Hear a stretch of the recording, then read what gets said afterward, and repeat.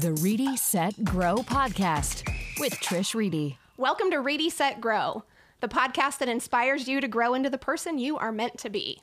I'm your host, Trish Reedy. I'm a local mortgage lender here in Kansas City. I just love our community. We've got such good people who are doing amazing, inspirational, interesting things. So excited to have Mindy Hargesheimer on our show today. Thank you so much for coming. Thanks for having me. I probably should have clarified that beforehand, but no, you're a natural at it. I love it. Perfect. I love it. Yeah. So, Mindy, you are a little more famous for a different at. Right? Yeah. That's going to get a name at some point. But yeah, makes sense. Yeah. So your friends know you as Mindy, but the rest of the town probably knows you as Kansas City Bucket List. Yes. Yes, on Instagram. Tell us about this. How did it get started?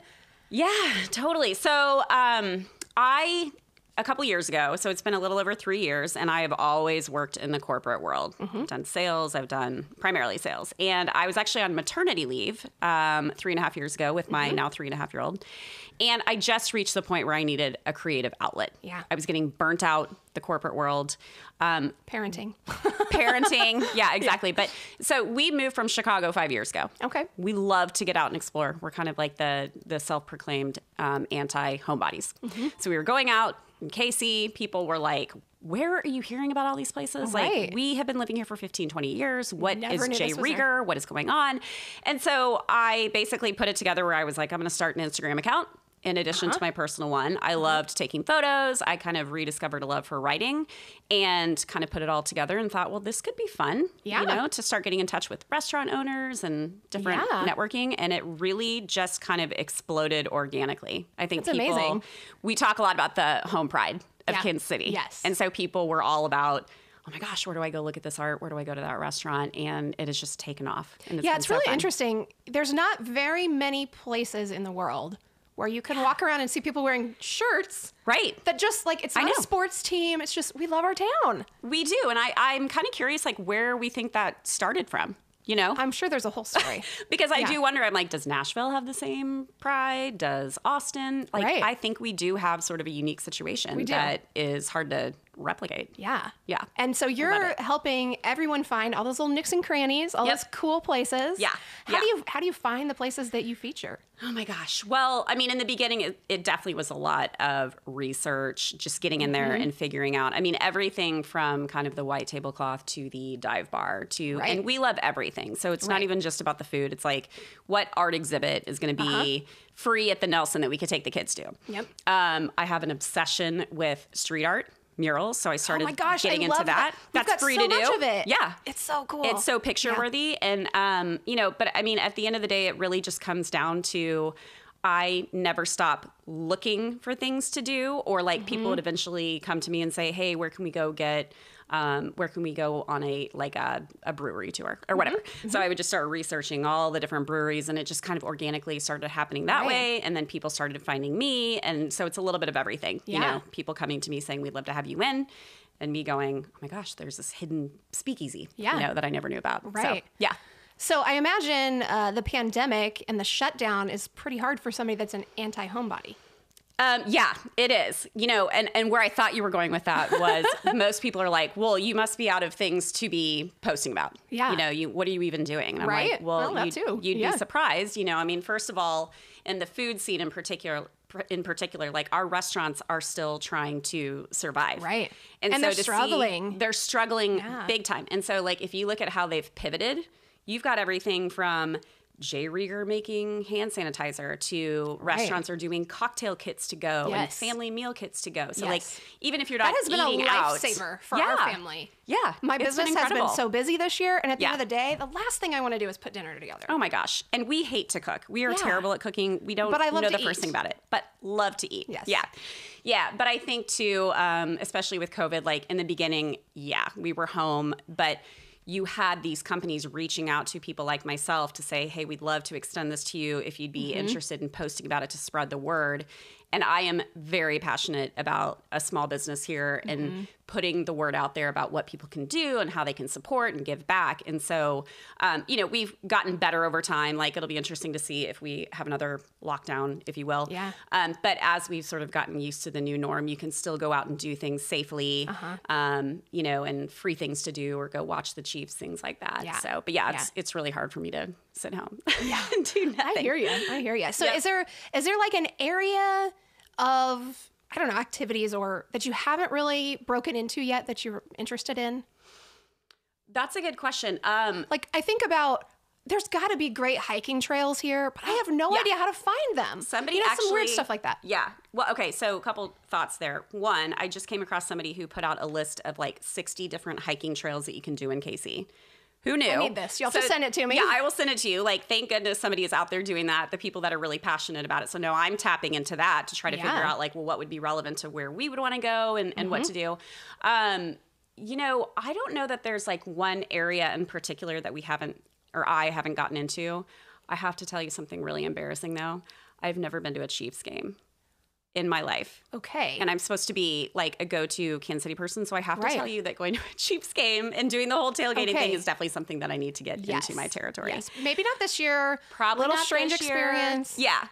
But I mean, I think ultimately it's really, for me, all about sort of like the unique and new and different kinds of food that people can try that you wouldn't know about, or kind of the hidden gems. Like that's just, there's a never-ending supply of those that I want to keep finding, really. Yes. So, it's hard to even repeat content or going places because we have an infinite amount of things and places that we can go and experience. So do you feel like you're more for people that are tourists that are coming into town, or do you feel like you're more for the local folk? So that's a good question. I would say primarily the local people. So I think that, my whole thing is like, you can live in Kansas City and not even know how close you are to something that is an incredible experience. And I kind of look at it as like, you can travel your way around the globe.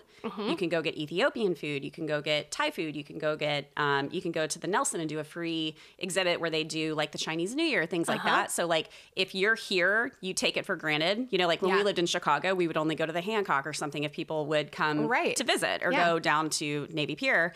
And I think we underestimate where we are and what you can do, and not always have to go back to the same restaurant. And when you go and do it, you have so much fun, or a family would have so much fun to do it. But that being said, I do have people contact me all the time. They'll send me a DM saying, hey, we've never been to Kansas City. We're coming. What should we do?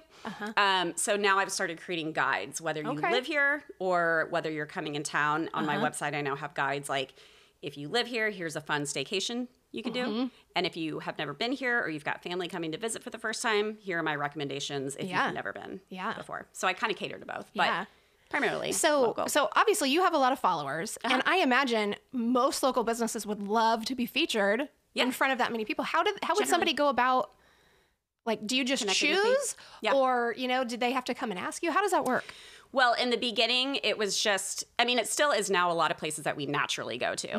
Like, my family is so accustomed to me taking an obscene number of photos so I can capture whatever we're doing, But in the beginning, it definitely was a lot of outreach, saying, kind of introducing myself, would love to feature you. It's National Day of, or would you be interested in doing a giveaway? Huge fan of the giveaways. They work very well from the standpoint of natural growth.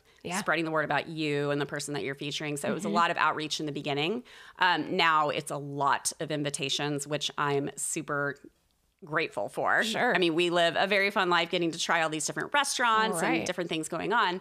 But it's a little bit of a mix of just us on our own on the weekend going somewhere and just paying on our own and documenting, to people inviting us to try things, to reaching out to say, I'd love to feature you guys if you want to do a little trade. That kind of thing. But this isn't your full-time day job either. No, and it will never be. Tell us a little bit about that. So, for me personally, I think the whole influencer world is so much fun. And I always wanted it to be kind of like my passion project, where I didn't want the fun to go away. I never wanted my content to turn into everything is sponsored and that type of thing.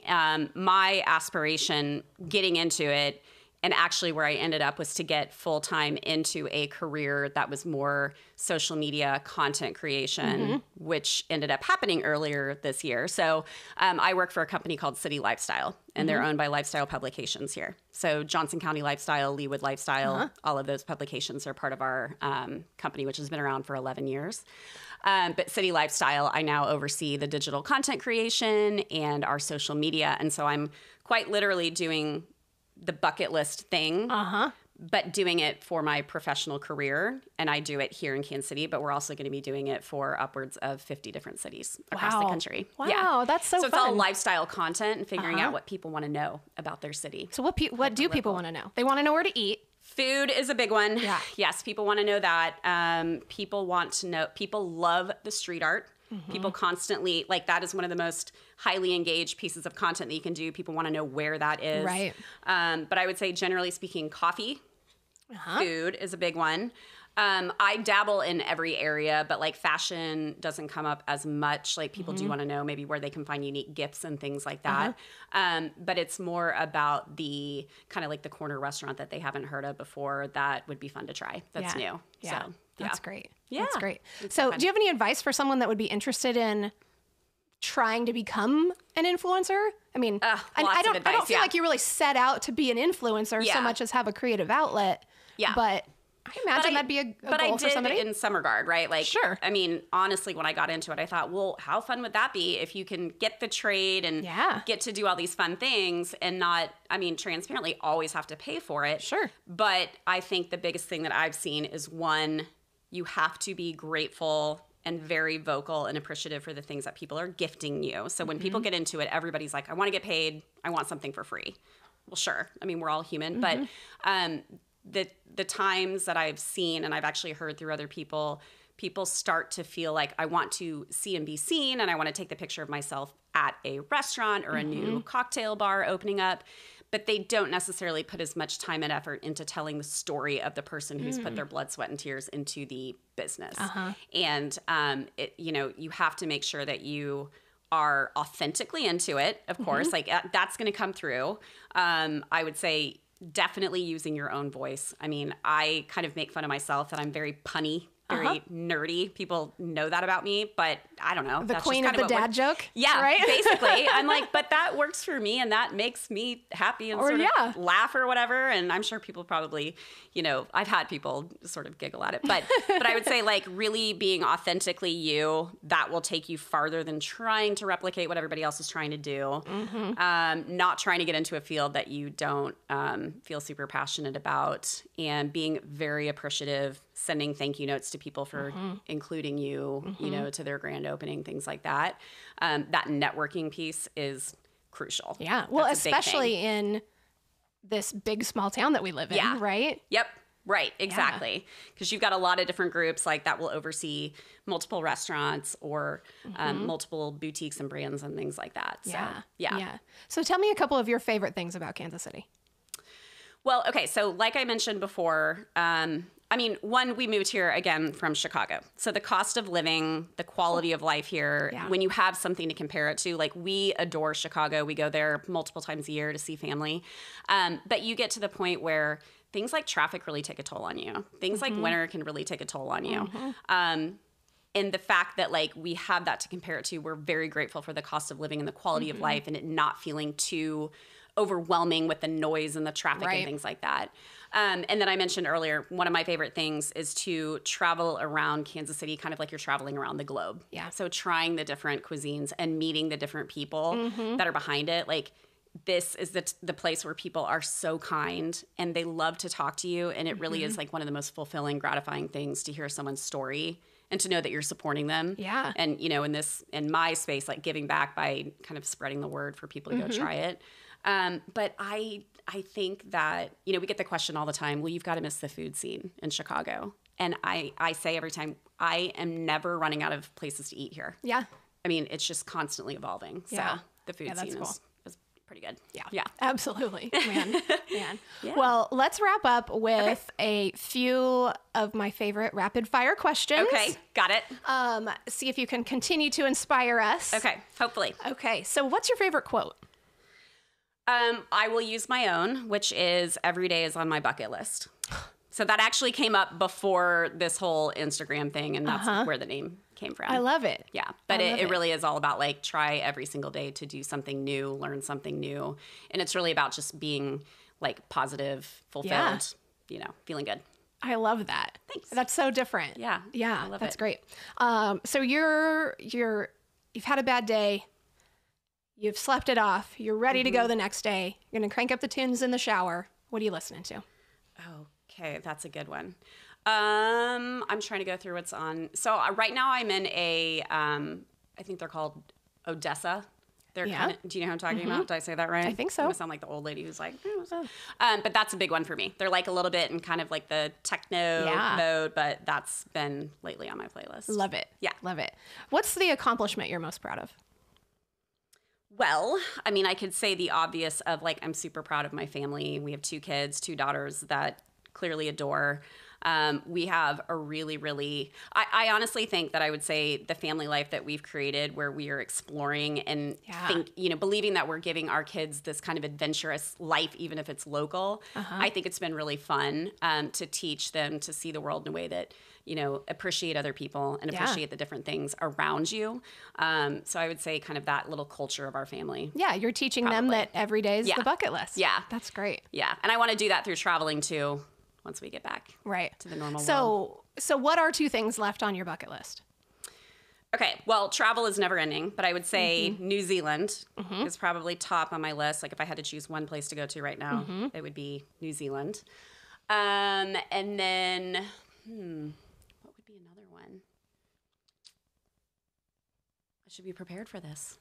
I would just say, I mean, honestly, it's mostly travel. Yeah. So I would say the other place we really want to go to is like Peru and Argentina. Oh my gosh, 2 other places. So I would probably put that as family travel. Those would probably be the 2 that I do. love it. Yeah. I love it.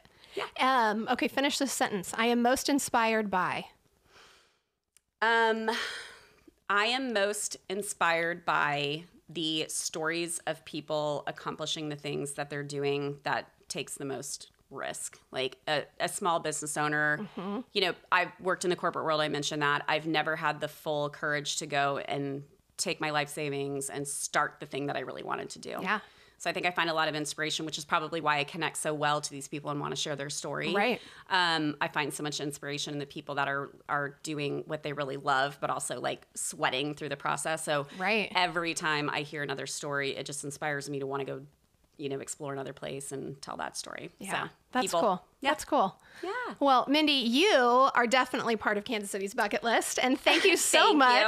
Thanks for having me. Being here. So fun. Yeah.